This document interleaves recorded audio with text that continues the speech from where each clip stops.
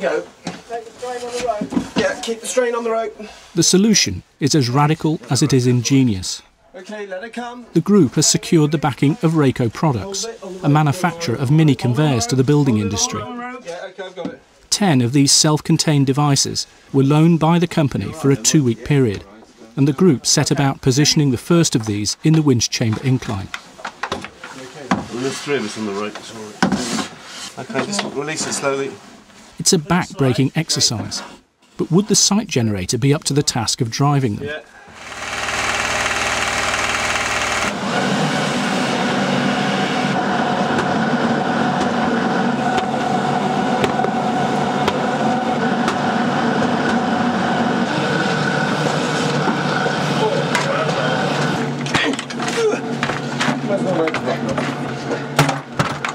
Initially, loose spoil is bucketed and poured onto the conveyors by hand. Each conveyor needs one man tending to prevent heavier spoil from falling off and to ensure that loose spoil doesn't jam the mechanism. The miniveyors are positioned to overlap each other, a continuous length from bottom to top. But as the miniveyors snake their way beyond the winch chamber and up to the sunken road, a problem has arisen. Wastage of loose spoil is huge, and only a fraction of what is placed on the miniveyors is getting to the surface at all. Much of it falling off en route and starting to present real logistic problems for the safe running of the machines.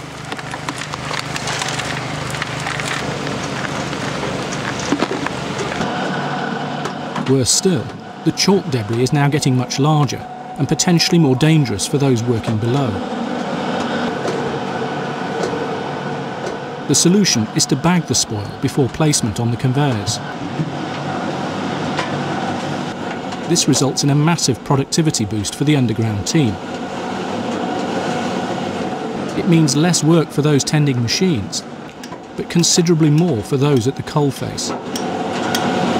Okay, that just breaks the boulders up sufficient to put them into a sandbag so we can push them up the conveyor. It reduces the risk of hazard of one of those falling off the conveyor, coming back down and doing some serious damage.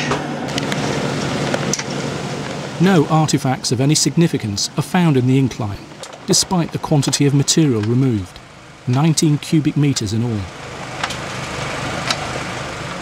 Wasted spoil is slowly reclaimed, but as the team removes more and more from the bottom, so additional miniveyors have to be added to the chain to cope with the depth.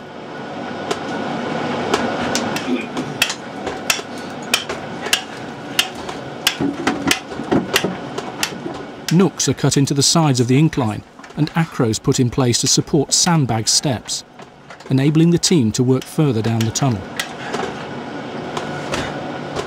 With only a few minutes to go before the agreed stop time, they strike an important vein.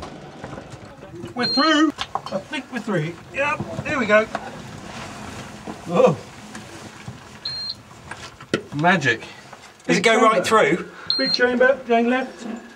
Right, Nick at the moment is clearing away the spoil at the entrance so that we can then go in, clear everything at the bottom and take it up and stack it in the tunnels, and then we can clear out what we've got up here so that we've got a good stable incline in which we can go up and down without too much problem.